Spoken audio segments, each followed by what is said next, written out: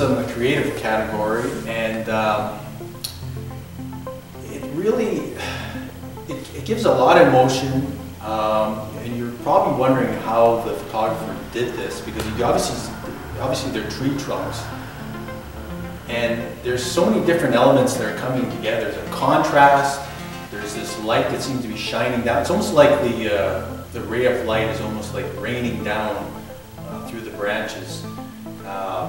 So really a cool shot. It would be really great if it was like blown up and you could cover like a large part of the wall with this kind of a picture.